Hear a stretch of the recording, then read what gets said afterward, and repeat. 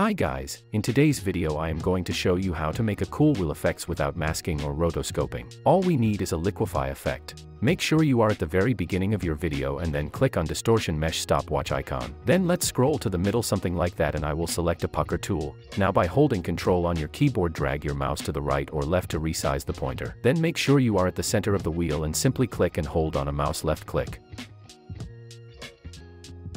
Let me show you what it looks like.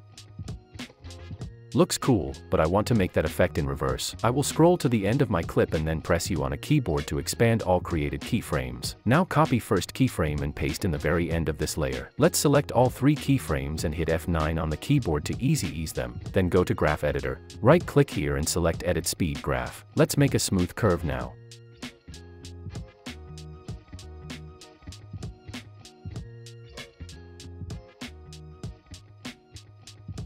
In case if the effect is too much for you, you can decrease distortion percentage until it will look fine. Looks a bit better to me, but what if I want to add some twirl effect? Make sure you are in the center of that layer, or where the second keyframe is and then click on Twirl tool here. Let's resize the pointer. It shouldn't be bigger or smaller than the wheel and then hold mouse left click until it will be enough for you. Let's quickly check it.